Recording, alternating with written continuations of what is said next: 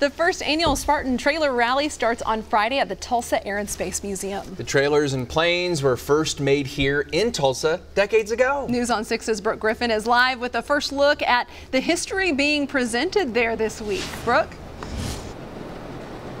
So right now I'm actually inside one of those Spartan trailers, and this is the first ever event of this kind here in Tulsa. Now I do have Clint here with me. He is one of the organizers, or the main organizer here of the event. Now for those who really know, tell me a little bit about the history and why this is important, this event, all of these trailers coming to Tulsa. Well, J. Paul Getty owned the factory, which was just out at the other end of this runway, and during the war they built planes for the war and also civilian aircraft. And after the war, when there was so much competition from other airplane manufacturers, they decided to switch to travel trailers to try to house some of the GIs returning from the war.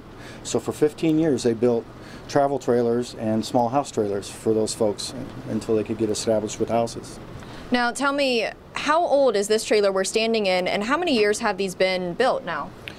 They started production in '46 and ended in 1961, and this is a 1959, so this is a later model. There aren't a lot of these trailers left, but this is one of the few surviving examples of it's a tribute to the quality and craftsmanship of the Tulsans who built these trailers.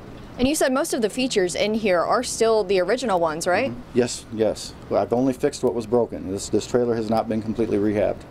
All right, well, thank you so much. I appreciate you giving us a rundown of that history. As you can see, this is a pretty cool trailer. Now, you'll be able to see about 40 different ones if you come here to the event on Saturday. That will be starting at, I believe it was 9 a.m. on Saturday. You can see planes, cars, also see these trailers. Come take a tour of the inside of them. And again, they are made right here in Tulsa, or they were made right here in Tulsa. So this is a pretty cool part of the city's history if you want to come out and check that on Saturday morning. Live in Tulsa, Brooke Griffin, Oklahoma's Own News on 6.